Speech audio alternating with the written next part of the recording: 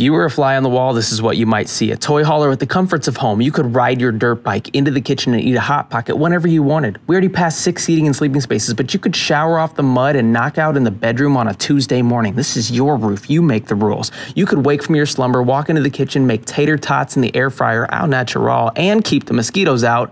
Unless you had other people with you, then maybe just chill and have some coffee. It looks like they're grabbing some creamer. I prefer mine black. Wait a second. Anybody else see that?